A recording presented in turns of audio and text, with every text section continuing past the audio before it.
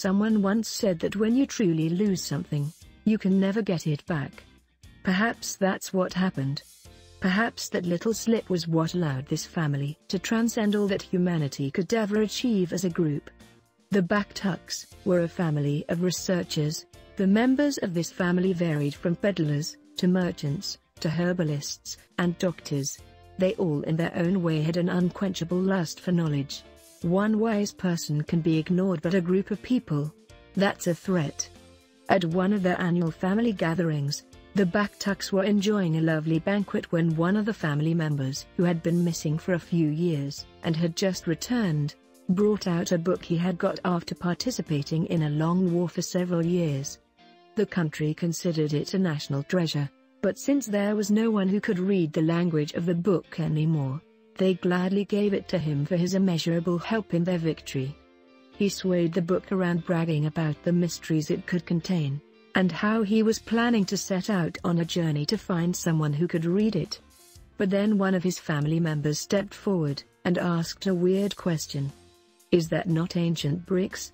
The language before runes?" he asked with a shocked expression. The whole gathering went silent, and they quickly gathered around to hear the contents of the book. They couldn't help it, they were Baktuks. As they sat and listened to their brother recite the contents of the book, the atmosphere became heavier and heavier, and none of them could even stop him as he flipped page after page. They sat there silently until he was done reading the whole book. When he closed the book, everyone had a bright look on their face. They closed their doors and windows and went to sleep without uttering a single word. The shadows sent by those who considered them a threat vanished into the darkness, and a few moments later, there was a bright light. It covered the whole house, and the shadows rushed out to see what was going on, but it was too late. They were nowhere to be found.